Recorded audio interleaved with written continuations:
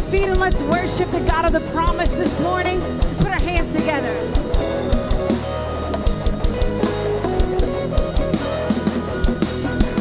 Not gonna wait for the walls to fall, 'cause I know a name that will bring them down.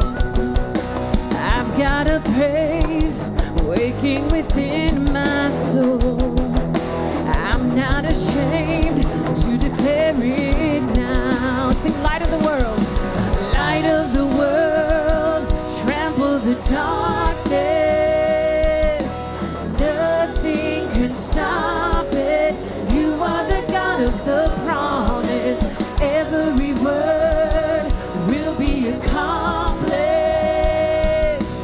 Nothing can stop it. You are the God of the promise.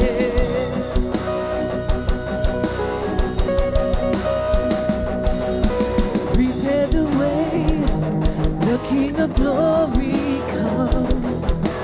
Before his name, every fear must bow. Throw off your chains, Jesus destroyed them all. Oh, up from the grave, he is with us now. Light of the world, trample the darkness. Nothing can stop it. You are the God of the promise. Every word will be accomplished.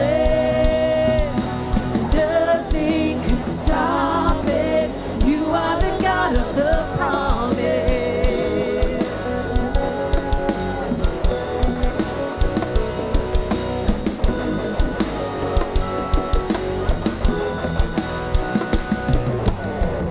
The gates of hell will never stand a chance.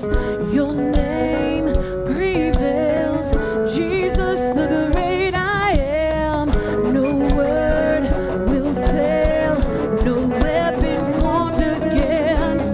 Your name prevails, Jesus the great I am. The gates of hell will never stand a chance. Your name prevails, Jesus the great I am. No word will fail, no weapon formed against. Your name prevails, Jesus the great I am. Light of the world, trample the darkness. Nothing can stop it. You are the God of the promise. Every word will be accomplished. Nothing can stop it. You are the God of the promise.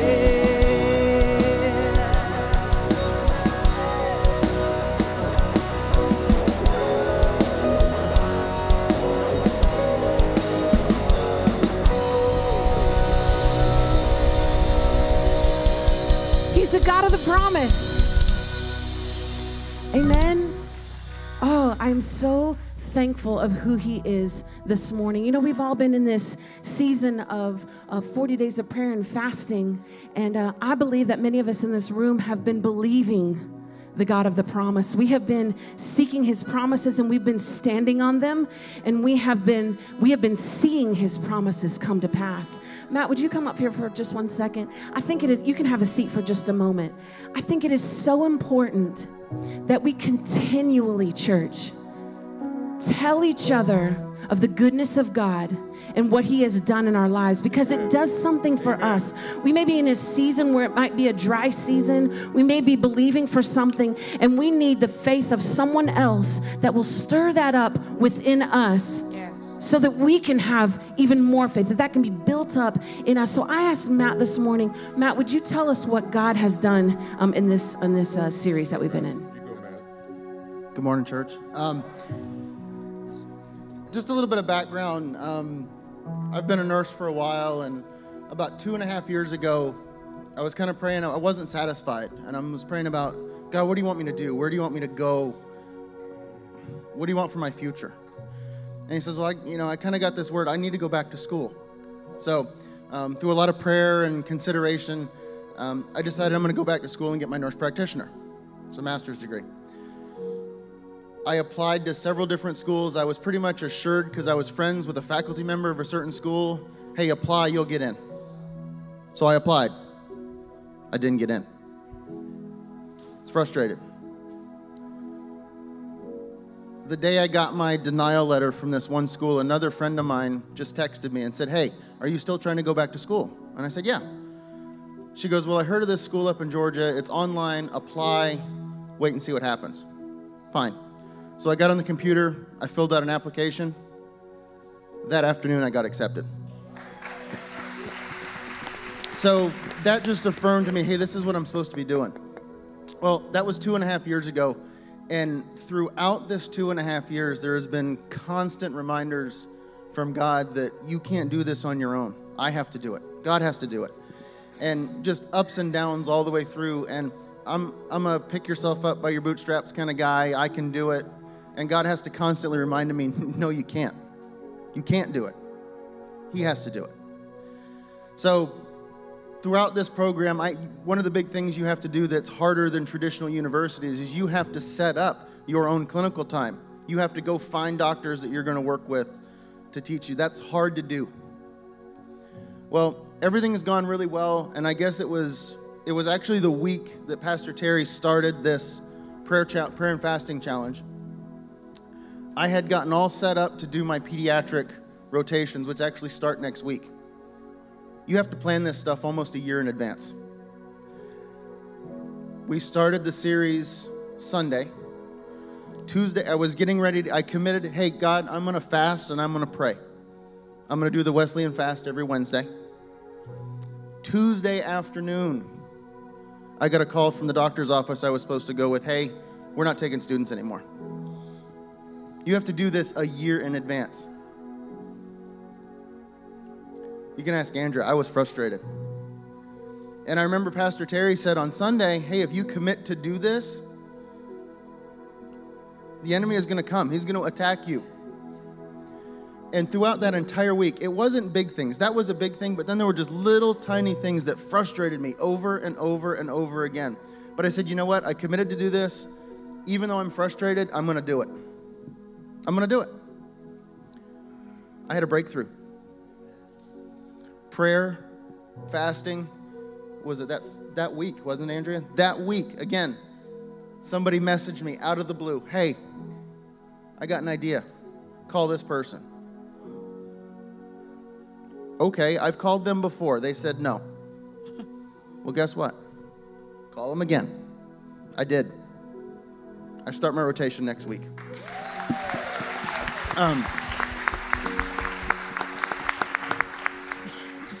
Again, I'm one of those people, and there may be people out there just like me. God has to take you to that point of breaking you to where you can't do this on your own. And me and my thick skull, for some reason, I can't remember that. God gets me through something, and then I say, I got it. I got this. Well, no, you don't. And I hope that's speaking to somebody here this morning, that you have to give it up to Him. There's no way else to get through. One of the big songs that got me through this time was the song, Do It Again. Great is your faithfulness. You have never failed me yet. And I can look back my entire life. He has never failed me. And that's an absolute, guys. Never failed me. He will always continue to do it again. He will always bring you where you need to be if you just trust in Him and give it all to Him. Good job, man. Good job. Good job, man.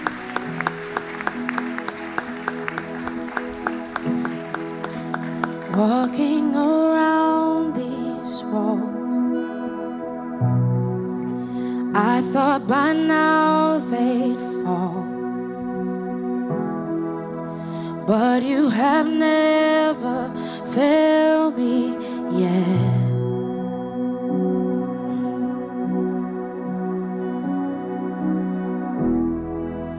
Waiting for change to come,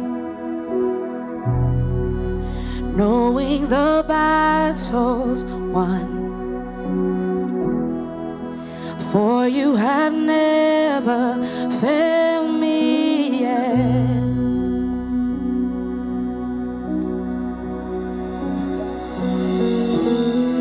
Your promise still stands.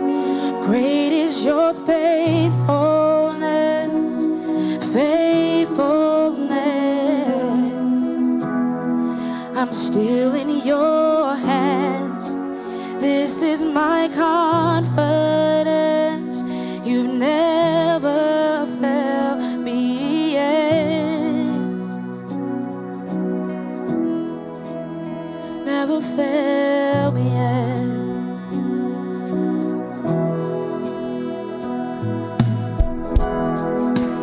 I know the night won't last. Your word will come to pass. My heart will sing your praise again.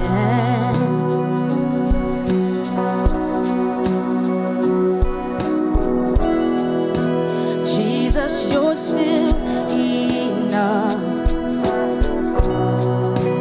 Keep me within your love. My heart will sing your praise again. Come on, let's declare this. Your promise still stands. Great is your faithfulness, faithfulness. I'm still in your hands. This is my confidence. You never fail. Your promise still stands. Great is your faithfulness, your faithfulness. I'm still in your hands. This is my confidence.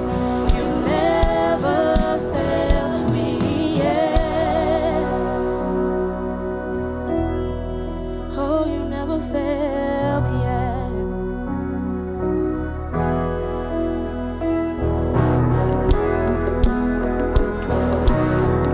Oh, he's never failed. Oh, you don't make promises you can't keep. Oh, you never fail me yet. Oh, I've seen you move. You move the mountains, and I believe I'll see you do it again. You made a way where there was no way, and I believe I'll see you do it again. I've seen you move. You move the mountains, and I believe I'll see you do it again. You made a way where there was no way, and I believe I'll see you do it again. I've seen you move. You move the mountains, and I believe I'll see you do it again. You made a way where there was no way, and I believe I'll see you do it again. I'll see you do it again. I'll see you do it again. I'll see you do it again. Oh, your promise still stands, and great is your faithfulness, your faithfulness. I'm still in your hands. This is my confidence. You've never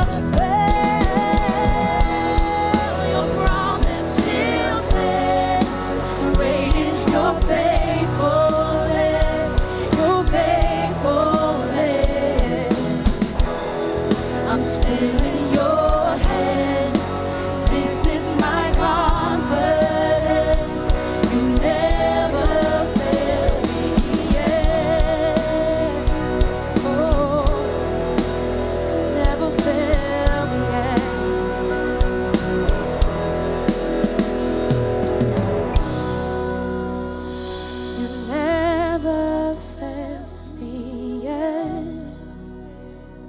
I never will forget. You never failed me yet. Oh, your promise still stands. Great is your faith.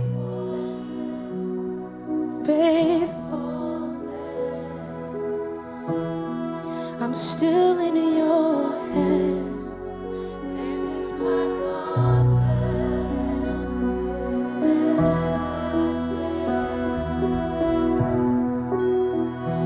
Still stands. Great is your faithfulness. Great is our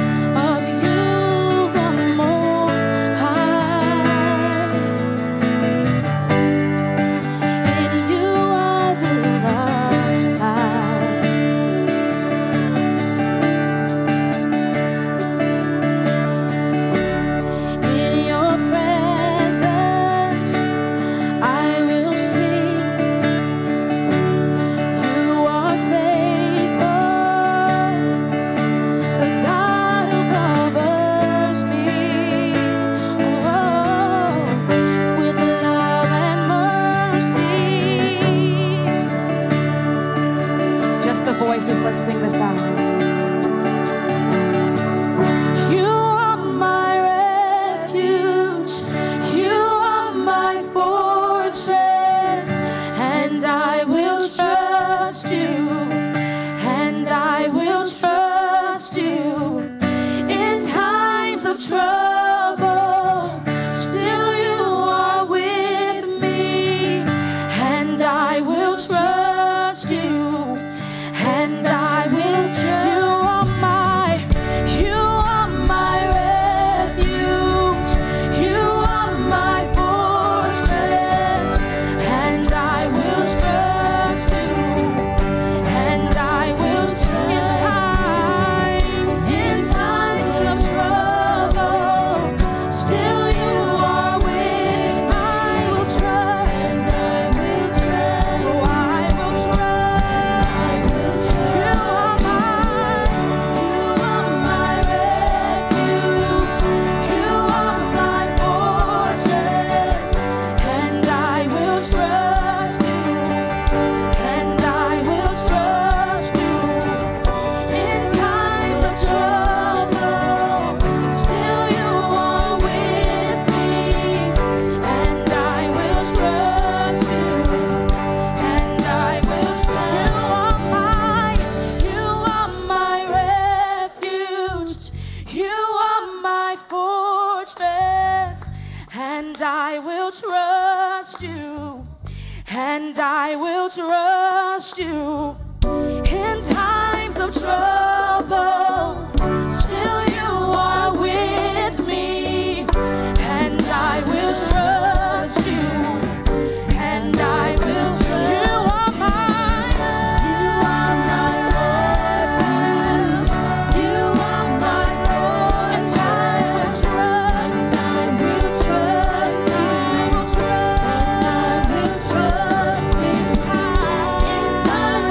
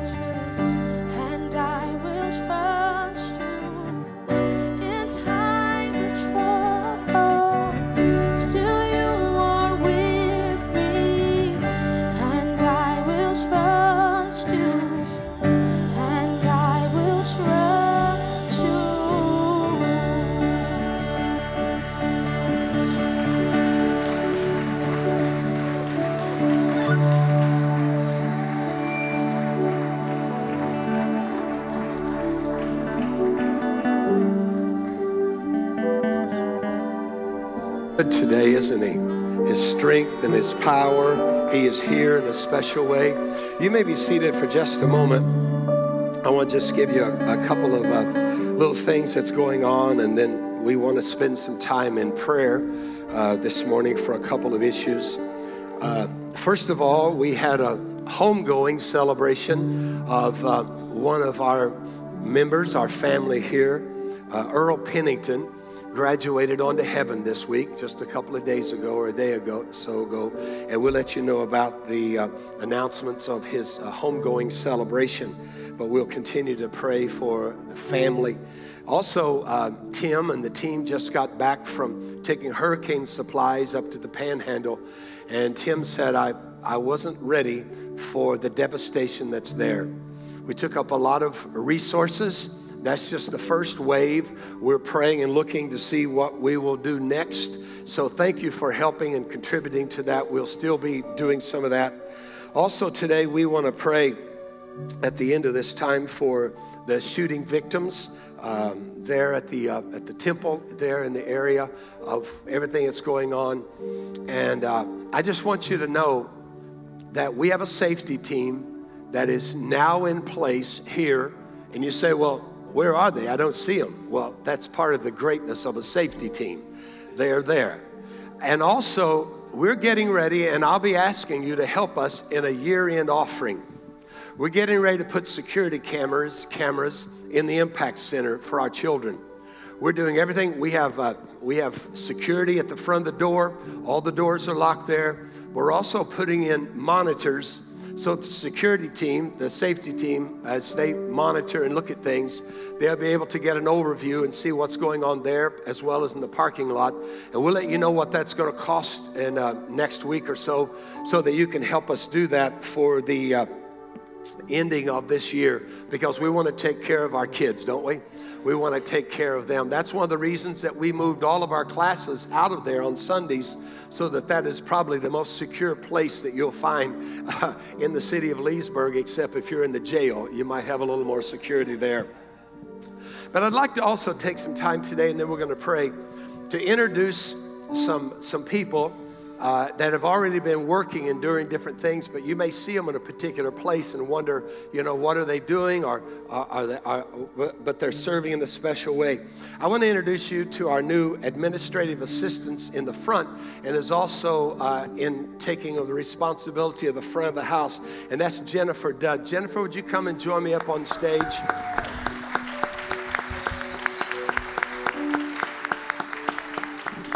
And I want to introduce to you some of our volunteer staff members who give us 10 hours a week of their time to volunteer in different capacities. And they may not all be here, but I see some are here. Catherine Spurgeon. Catherine, would you come on up? Catherine is working. Catherine has a background in finances, and so she's taken a big load off of Maggie and helping her. Also, Barbara Frost is also assisting in that administrative support. Is Barbara here? She may be here in the second service. And then Paul McDaniel is going to begin the 1st of November. He's going to be assisting Tanya and myself in life groups. So I don't know, he's probably serving somewhere if I know Paul today. Also, beginning in this coming Saturday for the men's breakfast, I'll introduce to you the men that are there, but I'll go ahead and do that today.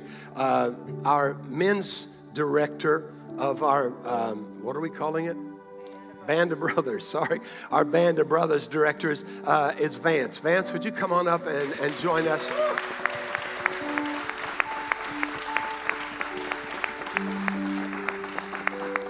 Vance will have a team of about 4 or 5 guys, and that's his wife, so he wasn't just randomly hugging somebody, okay? That's his claim to fame. Oh, Vance, he's Andrea's husband. There you go. And then one last person I want to introduce. We've been praying for quite a while. We've had applications out to all the major universities, and we've went through a lot of forms and applications and stuff. And the board and the elders, we settled last week on administrative assistant Oh, I forgot. Brenda. Brenda, come on up here. Brenda Travis. Brenda's been serving in the Generations Ministry as an assistant there, keeping things going now for months. And we haven't officially introduced her. And it's just exciting that these volunteers, 10 hours a week, except Vance, we're going to make him do about 20 plus all the other stuff, all right? But we've been looking for an assistant to Pastor Tim with the Generations Ministry. And this week, as we've been praying and fasting, we decided to give that invitation to a young man in the house, and he's accepted that, and that's Chris Nation. Chris, would you come in and join us?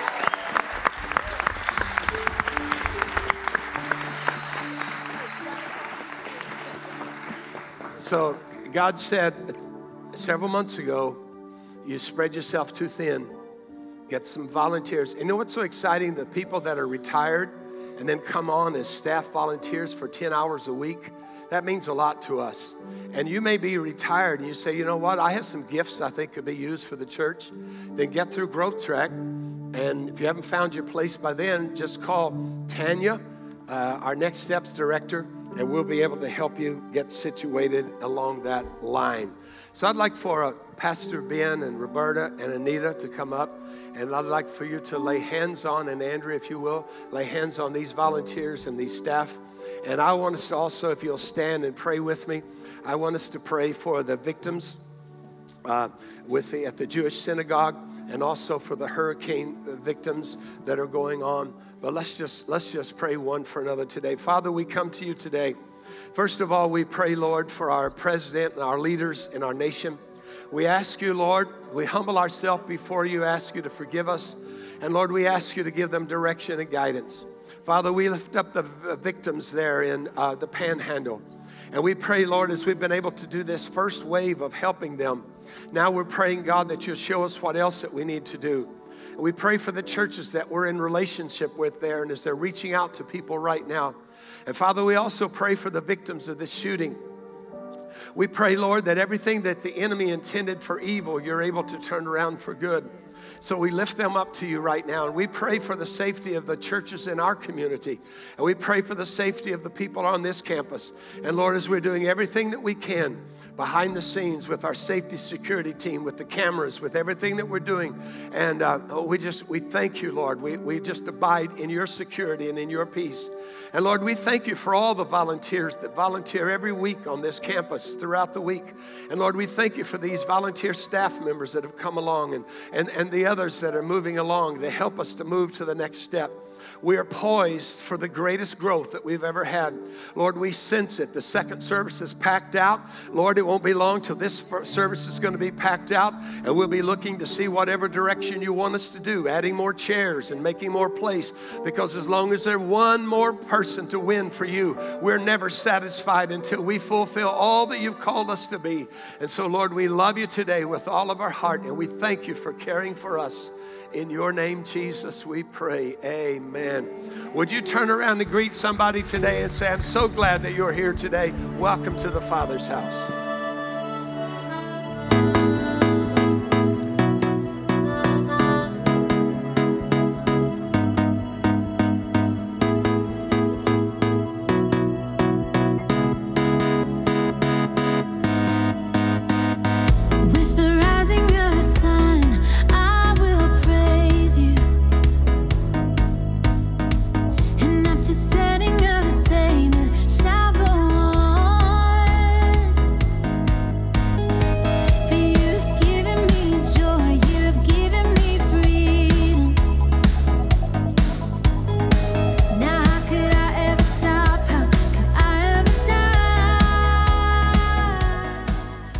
Good morning.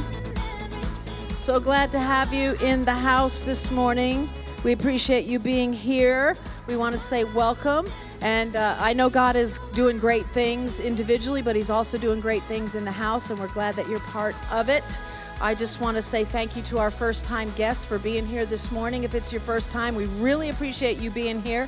And we want to let you know that we have a house party coming up in January. Usually we do it on the 5th Sunday, but because of Christmas and everything going on in December. We're moving that to the end of January, so it's the house party where we get to meet you, you get to meet us. We have a great time. We have a nacho bar, and we enjoy each other's company, and it's a great time. Put that on your connection card. If you've never been to the house party, we want to welcome you. If you would do that, put that on your connection card.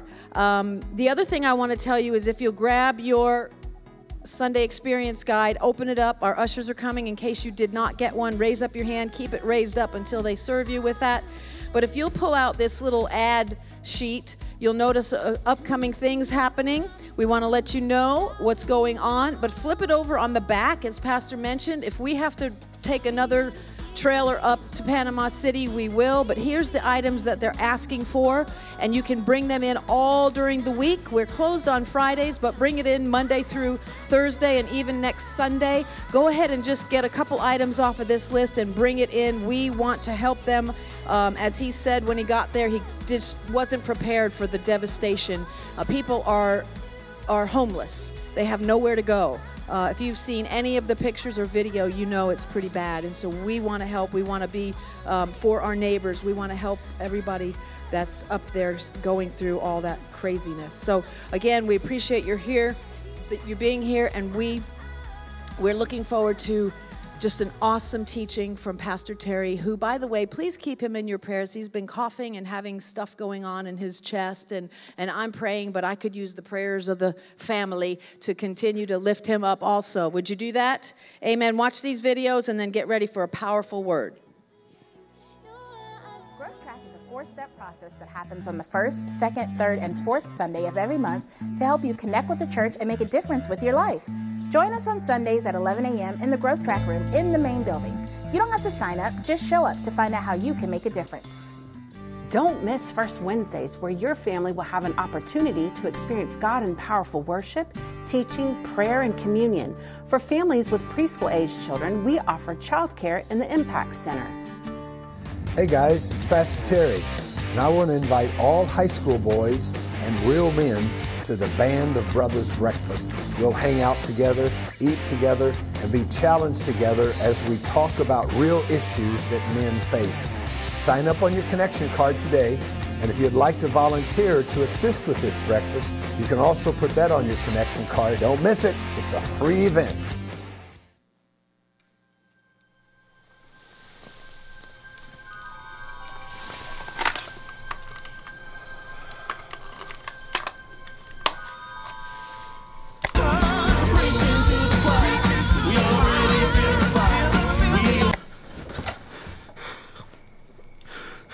You? My name is Darth Schmader. I've come to deliver an important message. I'm calling the cops. Silence, Earthling. What do you want from me? The annual human custom of saving daylight is upon you. Daylight savings! You will adjust your clock and you will arrive to church on time, or I will vaporize you with my gamma ray. Please, no! No!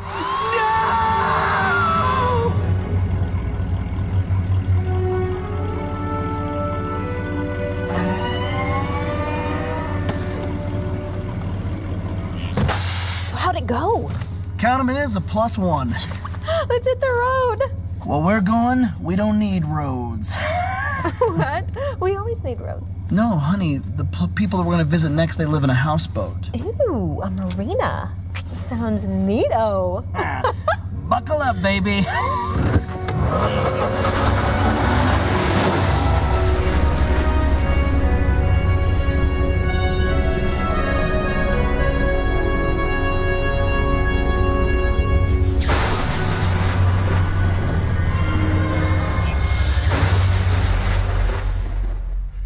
Well, it's happening again next week, so be sure that you're here on time. Well, if you have your Bibles, turn with me to 2 Chronicles chapter 20. 2 Chronicles chapter 20. I want to conclude today in this Keys to Breakthrough series. Next week, Pastor Kevin Goff and his wife, Melissa, will be with us. And then we have our annual board meeting next week. And then I'm going to start a brand new series after he leaves called More Than Words. I'm going to look into the Bible and try to create a defense of the Bible, because everybody's attacking the Bible, that it's not accurate, that it's not the Word of God. And so the rest of the year, we want to look into that and end out the year with the Word became flesh. So I'm really excited about that. But 36 days ago, we started talking about the God of breakthrough. And we've been challenging you to pray. It's amazing, and I hope you go onto the website and read all the stories. We've had several people that have had a breakthrough of stopping smoking. And it's just amazing. They said, we've been praying about that for years, and then all of a sudden, during this time of breakthrough, God took that away from me. One lady said, it happened to me, happened to my husband. Someone in our life group said, I can't explain it. It's just like that God took it away, and now I can't even stand the smell when I'm around somebody else. We've had, give the Lord praise for that.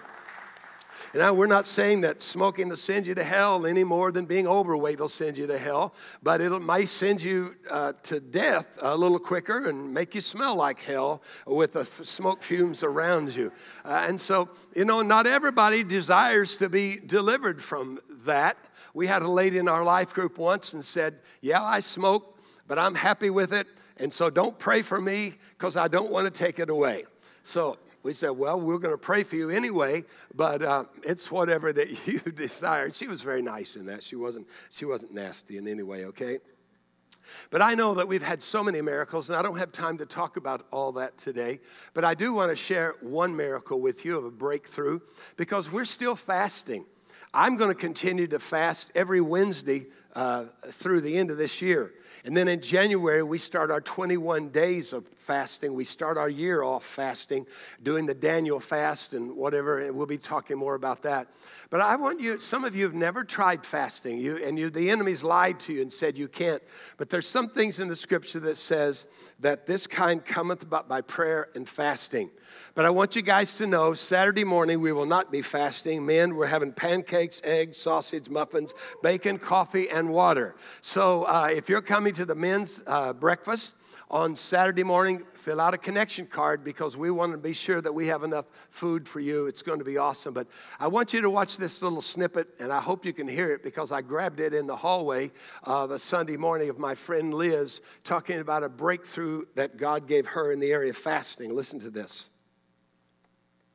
Hey, I want to share with you, because right before I went to Cairo, Egypt, Liz came to me and said she's going to be fasting for me.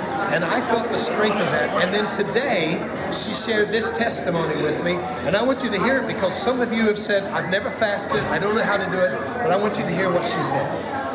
Pastor Terry. Yes. On that Sunday that you were leaving, for that week to go to Egypt, you came down to greet people, and you came over to me, and I said, Pastor Terry, the Holy Spirit just spoke to me so clear and said, while Pastor Terry's gone, you must fast for him.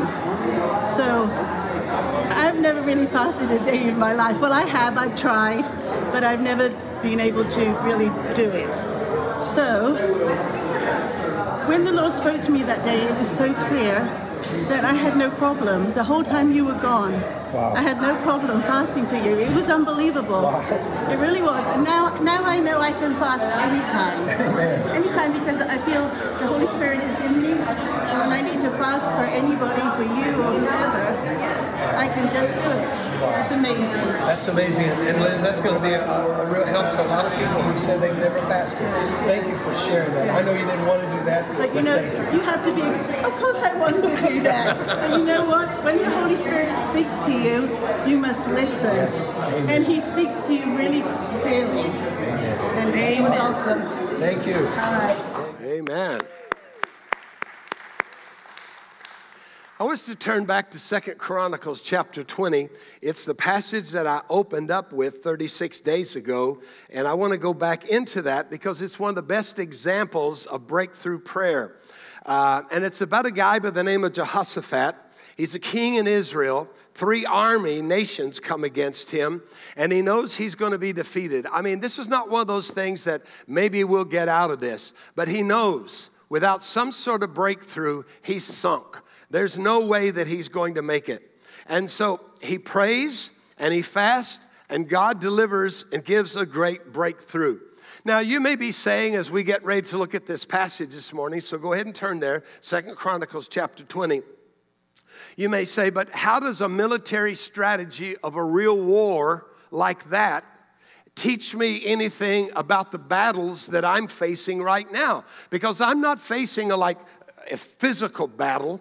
I'm really facing a more spiritual battle. And that's a great, great understanding of the battle that we're in. In fact, if you look there in your notes and on the screen, Ephesians 6:12 says, for our struggle is not against flesh and blood, but against, read it with me, rulers, against the authorities, against the powers of this dark world, and against the spiritual forces of evil in the heavenly realms. So in other words, Paul says, as you've just said, my battle is not a fisticuff or a sword or a javelin, but my battle is something that I'm battling really internally in my mind and the things that are coming against me. And that's really accurate because we are fighting invisible powers. But if you look at it, they're clear levels of authority. So it's not just perchance that you're under attack this morning, but they're levels of authority. And Paul goes on in that Ephesians 6 and says we should put on the whole armor of God. Remember that? Put on the whole armor of God. And then he says, after you put on the whole armor of God, he says, what are we to do? We're to stand. And then after he says we're to stand, what does he say? We're to pray. So prayer is not part of the weapons of the armory. Prayer is how I engage in this invisible battle. So it's so key that we understand how to pray a breakthrough prayer. So my question to you again today is, where do you need a breakthrough? In your finances, in your health, in your job, marriage relationship, maybe friendship. It's an area that you say, it's just out of control. I can't manage it. I'm at my wit's end. I don't know what to do about this. So we're going to learn today some principles of breakthrough prayer. So I'd like for you to turn with me now to 1 Chronicles. Keep your Bible open. I hope you brought it today or on your smartphone with the click, whatever, because I'm going to be looking at a lot of scriptures. 2 Chronicles chapter 20. So I'm going to be looking at a lot of scriptures that won't be in your handout or on the screen. So I pray that you'll follow along with me. After this, chapter 20, verse 1. After this, in other words, after the revival that they just had, after the renewal they've just had. Isn't it interesting how you always, when you get one breakthrough or you have God to do something special in your life, it's right after that the enemy comes. Or today after this service, as God will bless you today, when you're walking to your car, he will begin to attack you again. Well, it won't last. It's not real. It won't work. So after this, the Moabites, the Ammonites, and some of the Meunites came to wage war against Jehoshaphat. Some people came and told Jehoshaphat, a vast army is coming against you from Edom, from the other side of the Dead Sea. It's already in Hazazon Tamar, that is in Gadi.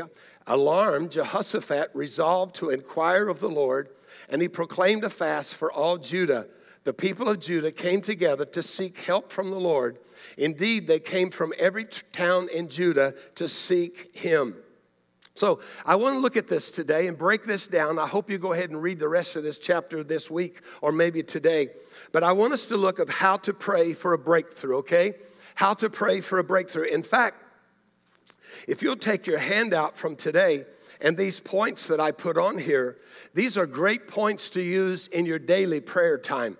So this is an example of how to pray a breakthrough prayer. So here it is. Number one, start by focusing on God, not my problem.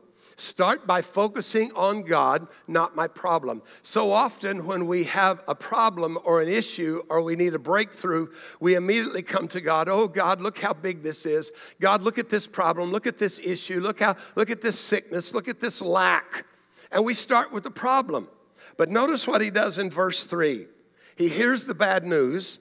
Alarmed, Jehoshaphat resolved. Notice, he resolved. Number one, he's going to start this. He's going to start focusing on God instead of my problem. So he's going to pray, he's going to fast, and then he's going to obey God. Now notice what he does in this prayer. Verse 6. I first of all want to remind myself of God's greatness and power. Remind myself of God's greatness and power. Would you say that with me? Remind myself of God's greatness and power. Look at this verse, verse 6. Lord, the God of our ancestors, are you not the God who is in heaven? You rule over the kingdoms of the nations. Power and might are in your hand, and no one can withstand you. He simply starts off like this. God, you're a big God. You're a loving God. You're a breakthrough God. There's not a problem that's too big for you. The bigger God gets in our mind, the smaller the problem gets. And then second of all, remind God of his promises. Say that with me. Remind God of his promises. Look at verse 7. Our God, did you not drive out the inhabitants of this land before the people of Israel and you gave this land forever to the descendants of Abraham, your friend? He simply says, God, you're a big God, and let me remind you of the promise. You said this would be our land, and now the enemy's trying to dispel us. God, you're a big God, and you said I could walk in healing. You said I could walk in love, and the enemy's really coming against me. But this is what you said, God. You would keep me in peace if I kept my mind on you. That's why it's so important that when you get ready to pray for something, when you get ready to pray for something, that you get the promises of God in your lips so that you can begin speaking those. God loves for us to speak his promises back to him. Remind him of his promises. So number one, start by focusing on God, not my problem. Number two, tell God, I can't do this. I need you to do this. You see, in a breakthrough prayer, you're not just asking God for help. You're saying, there's no way. There's no way this can happen without you. There's no way. So number one, start by focusing on God, not my problem. Number two, tell God, I can't do this. I need you to do this. Look at verse 12. Our God, will you not judge them? For we have what? No power to face this vast army that is attacking us. We do not know what to do, but our eyes are on you. He's not saying, Lord, I just need your help. He's not saying, Lord, I need a little wisdom. Lord, I need a little strength. This is not a normal prayer. It's a breakthrough prayer. He's simply saying, what I'm facing right now is beyond my control, and I feel powerless in how to handle this. How many of you ever been to that place in life, right? If you can't identify that, let me give you this picture. You're holding a crying baby. And everything you do to try to quieten that baby doesn't work. Remember that feeling? Remember how that is? Pacifier, bottle, changing diaper, nothing works. They just keep, and as a parent, as a grandparent, don't you feel like at that time just powerless? You know, what else can I do? So this is what he's saying. This breakthrough prayer, listen to me, because this is going to really speak to somebody today. You've been thinking that it's all about you and what else that you could do and how you could handle this. He says, I feel powerless. I can't change this. And there's no way. Now, sometimes we have friends or family members that are wrapped up in the enemy's deceit or an addiction. And you talk to them about that. Don't you see how you're destroying your life? And they just kind of goes in one ear and out the other. And you get to the place that you say, I don't know what else I can do. I've suggested, I've done this, I've done something else. Maybe God is saying to you today, you're at the right place. And what he wants you to do is simply come to him and say, God, I'm powerless. I don't know how to handle this. Have you ever tried to encourage somebody or witness to somebody that's caught in the deceit of the enemy, and the enemy's lying to them? The Bible says what they're doing is wrong, but yet they just, well, yeah, and they just sort of laugh and giggle. It's okay, yeah, thank you for praying for me, it's okay. So don't you walk away from that saying, what else can I do? What words can I say? Sometimes like that, God is simply saying, just raise your hands to me, an awesome God who's never failed you, and just simply say, I'm powerless. I don't know the answer.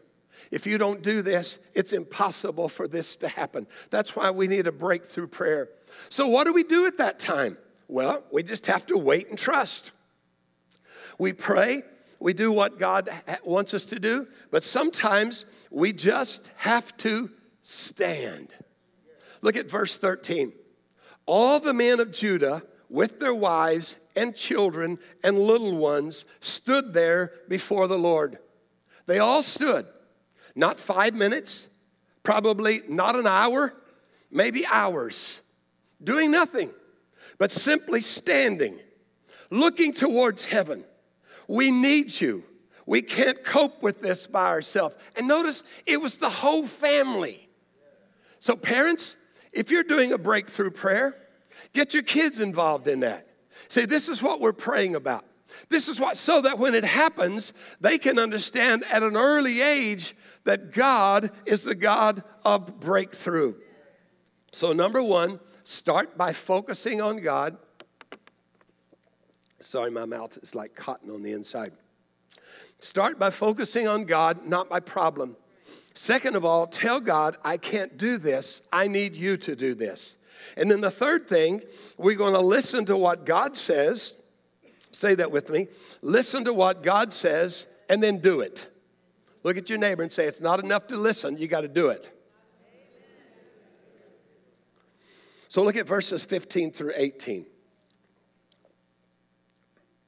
He said, listen, King Jehoshaphat, all who live in Judah and Jerusalem, this is what the Lord says to you. Read this with me. Do not be afraid or discouraged because of this vast army. Read it out loud. For the battle is not yours, but God's. Tomorrow, keep on, march down against them. They will be climbing up the paths of Ziz, and you will find them at the end of the gorge in the desert Jeruel. Now read verse 17 with me, out loud, everybody. You will not have to fight this battle. Take up your positions, stand firm, see the deliverance the Lord will give you, Judah and Jerusalem. Do not be afraid. Do not be discouraged. Go out to face them tomorrow, and the Lord will be with you. Prayer is a conversation with God. If you're just doing all the talking, that's called a monologue. But prayer is, he started off, God, what can we do? We can't do this without you. And then the word of the Lord comes, and it simply says this. In fact, some of you who love trivia will love to know that verse 17 is the middle verse of the Old Testament. It's the middle verse of the Old Testament. So in verse 17, here where it is, that's the middle. So everything after and everything before that centers on that one blessed verse that says, rest in the Lord. You won't have to fight in this, for the battle is the Lord's. So we say, okay, but how do I hear God? I need God to talk to me. Well, we hear God through his word, right? And we hear God through the Holy Spirit that drops thoughts into our thoughts. We are a word and spirit church. We study everything. We balance everything on the word of God.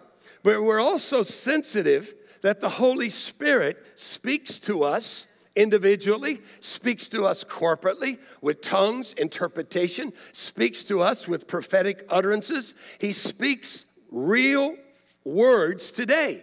But we don't just go on that. We go, well, what does the word say about that? So we are a word and spirit. This book is full of the word of God.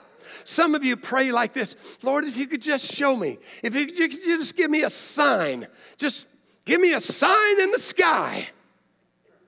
And the Lord would say, you probably wouldn't look. If I gave you my words in a book and you're not in my book, why do you think I would give you a sign in the sky? I mean, listen, stop looking for a vision and start looking for a verse. Stop looking for God's will somewhere out there in no man's land and start looking into His Word and let God talk to you. So, here's what God says to us today about our breakthrough. First of all, don't be afraid or discouraged. Say that with me today. Don't be afraid or discouraged. Say it again. Don't be afraid or discouraged. That's on the back of your notes. We need to say that again. And say it like you think God would say it to you.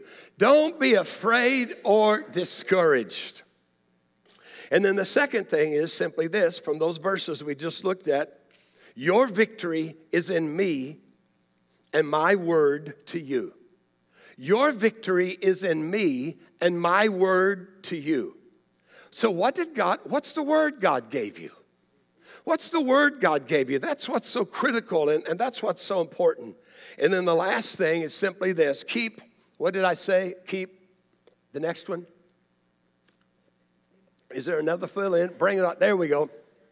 Keep serving in your position. Keep serving in your position. I said that because I kind of got lost in my notes here. Thank you guys in the back for keeping me there.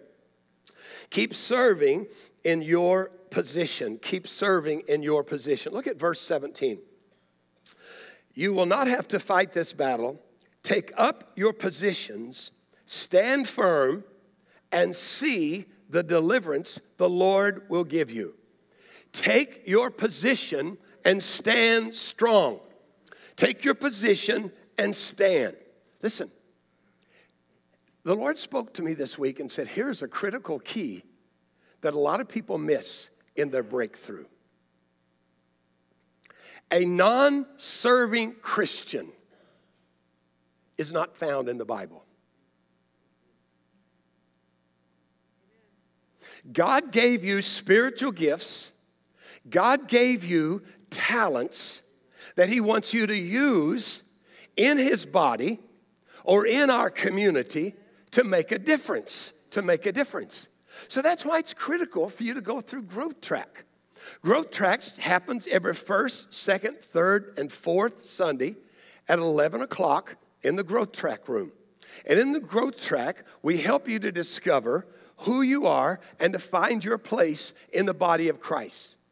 I believe with all of my heart, the reason some people don't ever experience a breakthrough prayer is because they're just too selfish and lazy.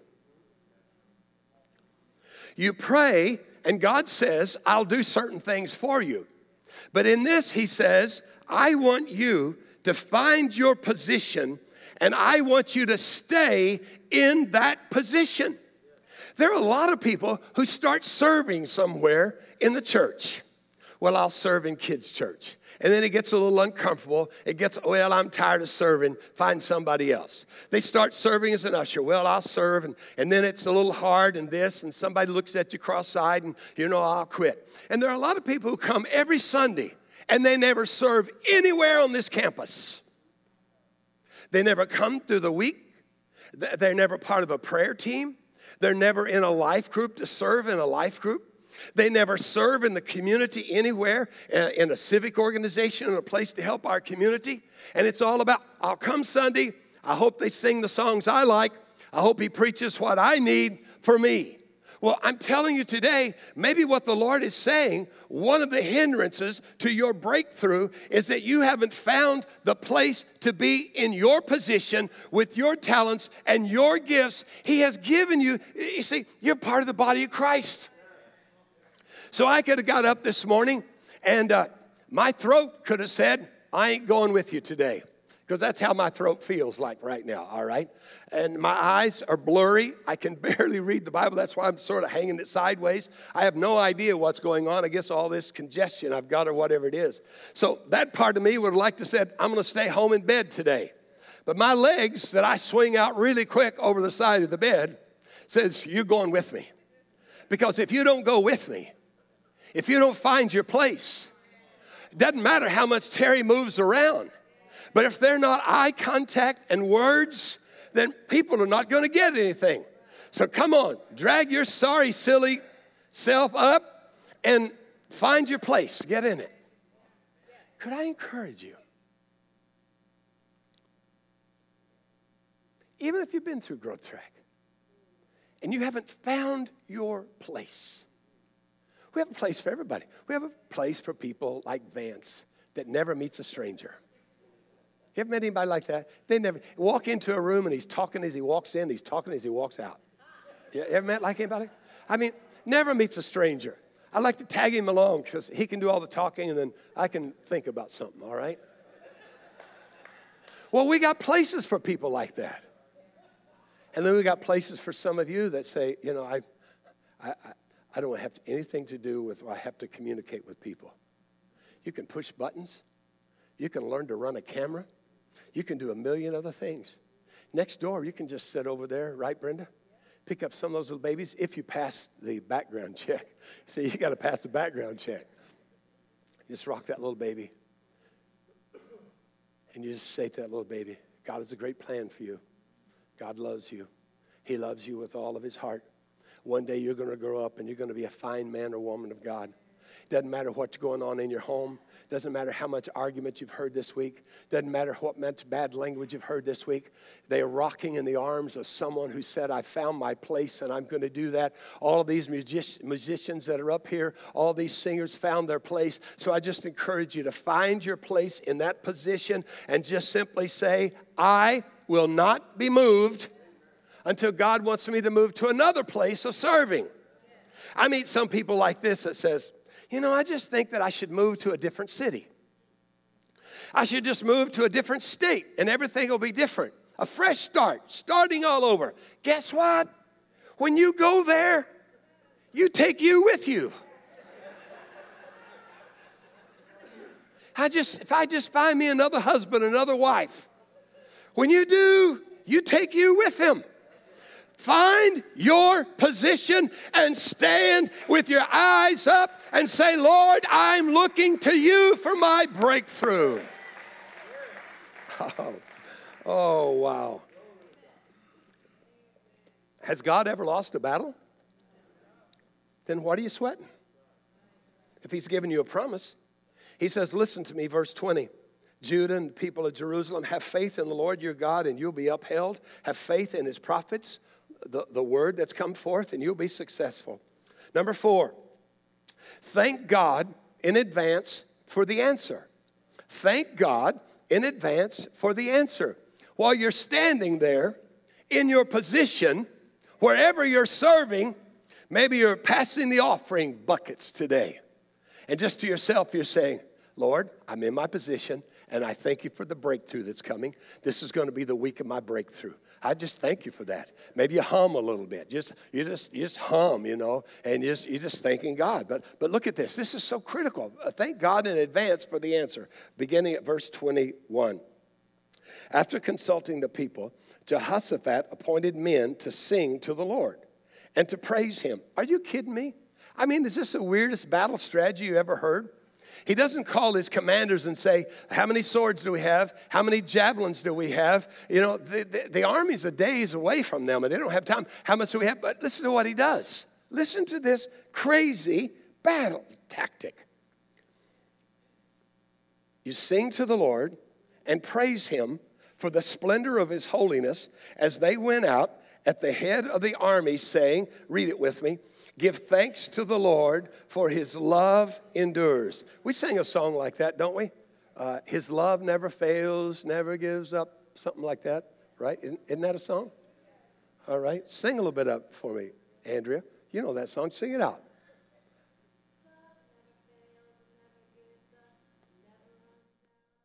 Sing it again.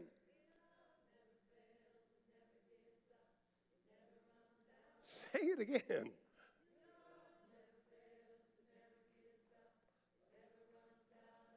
Listen, that's as deep as theology as they went right here.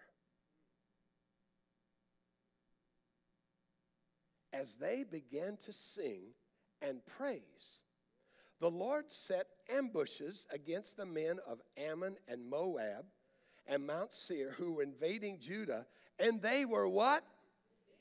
The Ammonites, the Moabites rose up against men from Mount Seir to destroy and annihilate them. After they finished slaughtering the men of Seir, they helped to destroy one another. This is a battle strategy that's just based on, we thank God because His love never fails. His love never gives up. His love never runs out. Now, this is a metaphor. This is a metaphor of the principle that we thank God in advance for the breakthrough. We thank God for for the breakthrough. I'm alarmed sometimes when I see people come late because they want to miss the music. You got to be kidding me. When I look at a passage like this, it says they sent the choir, they sent the worship, the music out ahead of the army. And what were they doing? They were thanking God in advance. Some of you are like prison singers.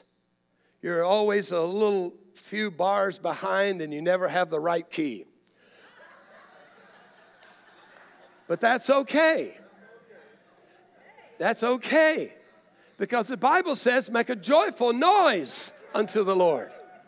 I have to watch some of these syncopated songs. Is that the right term, Andrea, that they sing? It's like they hit a line and then there's another line in it, and I'm ready to go, and they don't sing. And sometimes I sing out and I mess it all up, and so nobody ever sits around me that wants to really get it accurate. They move somewhere else.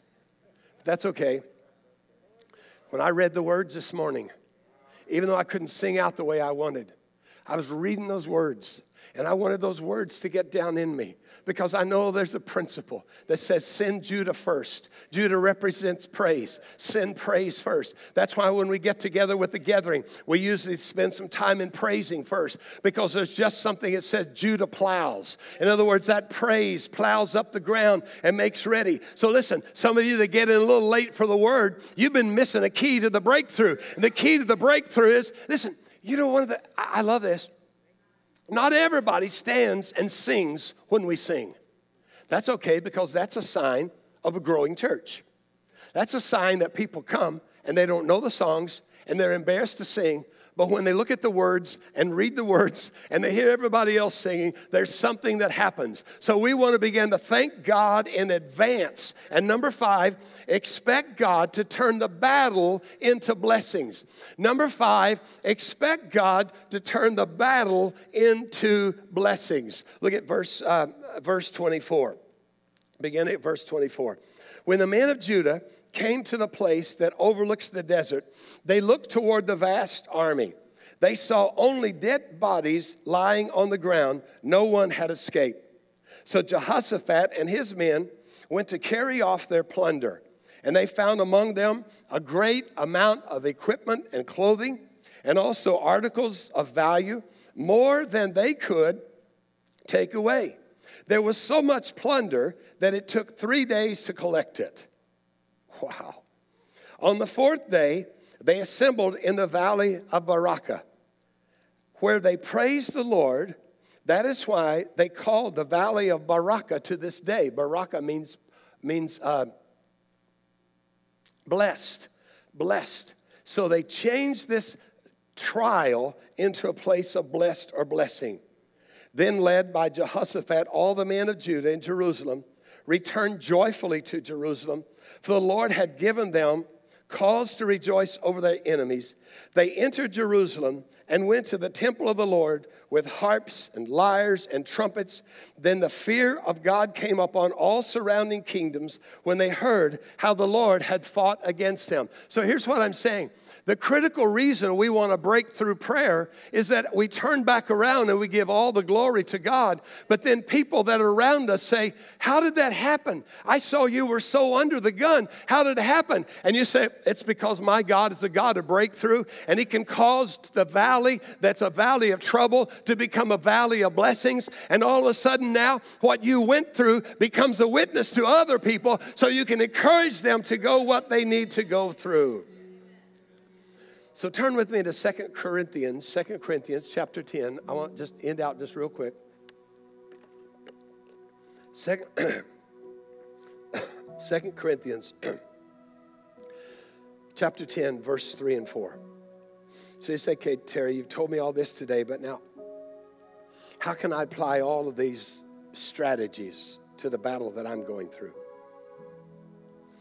Verse 3. For though we live in the world, we do not wage war as the world does. Now think about that. Here's 3 armies, vast armies. Oh, I mean, they have. Jehoshaphat is totally outnumbered. So here comes the army of God marching. I don't know if they probably had those one-eyed binocular type things. Monocular, whatever you call it. I just made up that word. I don't know. Somebody will know afterwards. And so they look and say, how many swords they got? How many javelins? You're not going to believe this. This guy's insane. This guy's crazy. I see a flute player. I see somebody carrying a harp.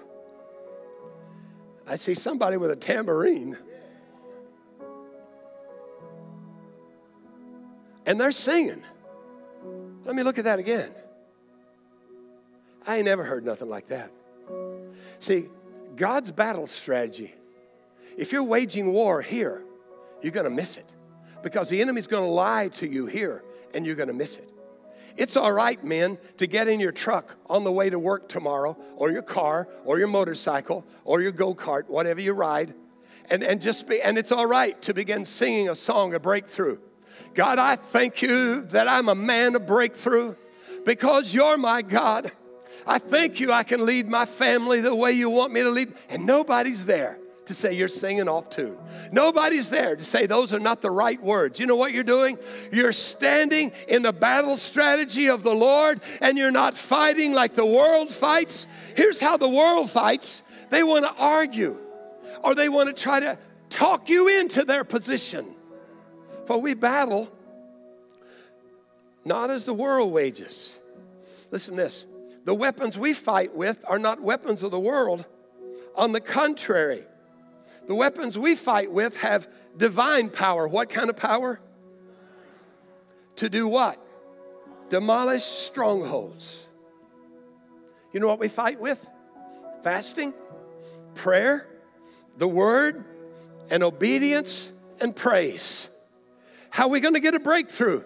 Well, we're just going to pray, and we're going to fast, and we're going to read the word, obey the word, and we're going to begin praising God in advance for the breakthrough. Praising God in advance. It says our weapons demolish strongholds. The Greek word there, stronghold, is the word akaroma.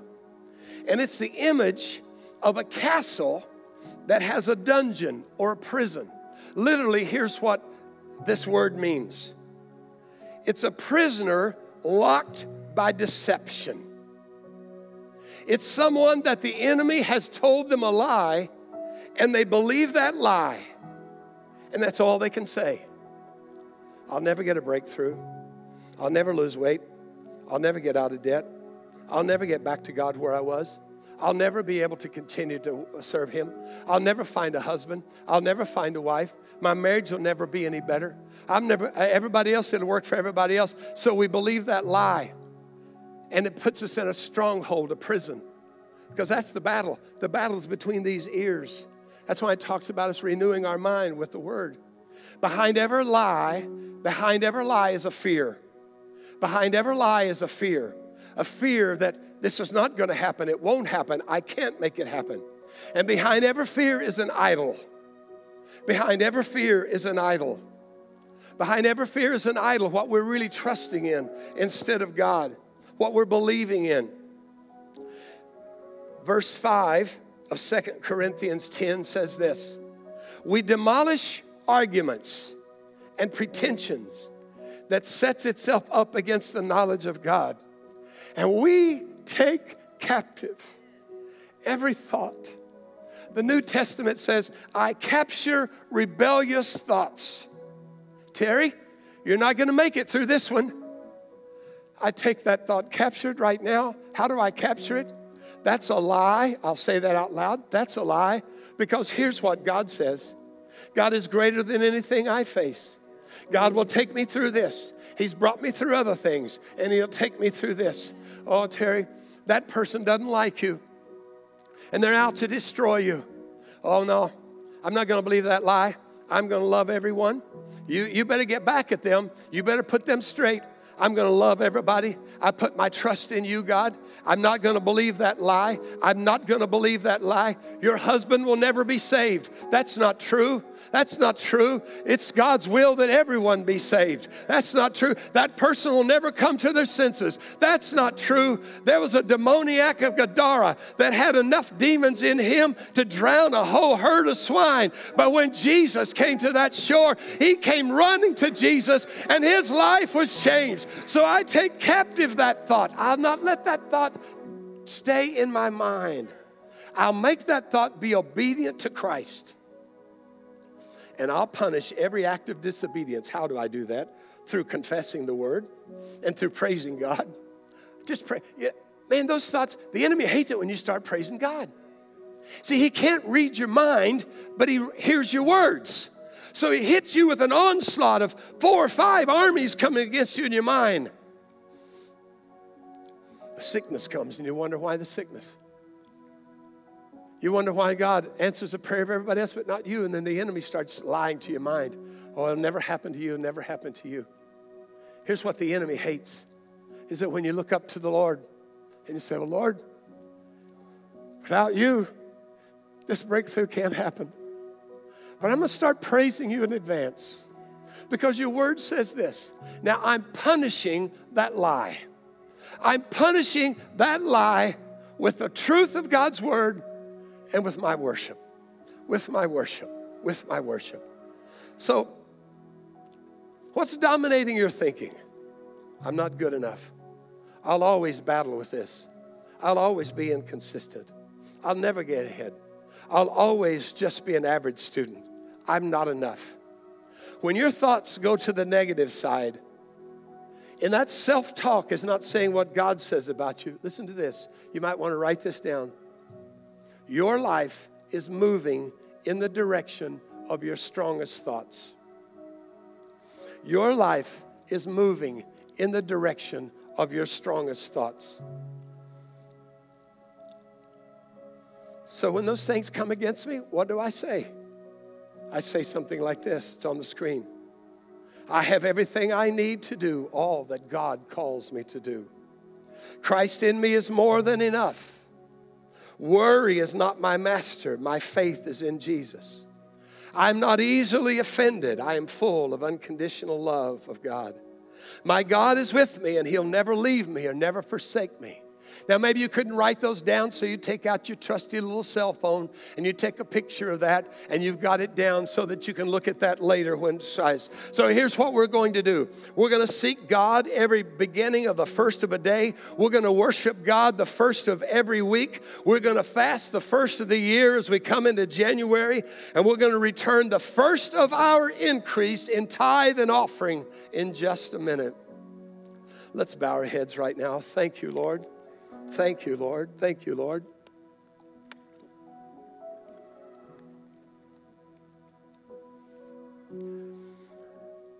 Lord, I believe your word. I believe your word has spoken to us today. There's different principles that have jumped out of this passage that we will incorporate into our life. And we'll be able to stand. We'll stand in our position. If we don't have a place to stand, a position, we're going to find it. We're not going to waste another month. We're going to find a place that we can serve, get beyond ourselves and serve, because you've given us gifts that needs to be used. Father, I pray for anyone here today that's never invited you into their heart and into their life. I pray right now, by the power of your Spirit, that you'll draw them to you. With every head bowed and every eye closed, if you're here today and you've never invited Jesus into your heart and into your life, or maybe you feel you've gone away from him, but today's the day that you want to rededicate your life to him. Right now, as the Holy Spirit is speaking to you, As nobody has to talk you into it. But you just know on the inside of you, in your knower, that you're lost and you need a Savior. And his name is Jesus. And he said, whosoever will call upon me will be saved. You simply say today, Terry, I need to be sure that I'm ready to meet him. Or maybe I need to rededicate my life to him today. Would you raise your hand right where you are, make eye contact with me and say, that's me today. Thank you, thank you, thank you in the back, thank you. Others today, just raise your hand. Thank you, sir. Thank you for your honesty. Thank you, thank you, thank you. Nobody's talking you into that. That's the power and the presence of the Lord that's drawing you, because he says, I love you. And I have a great plan for your life. He's the God of breakthrough. Would you pray this prayer with me? Father God, thank you today for loving me and for caring for me. Today I surrender my life to you. I give everything to you.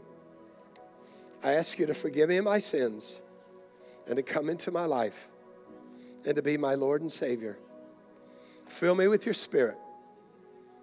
In Jesus' name, amen. Thanks for watching today. I really appreciate you taking time to be with us here at the Father's house. Hey, if you're ever in this area, please stop by and be with us.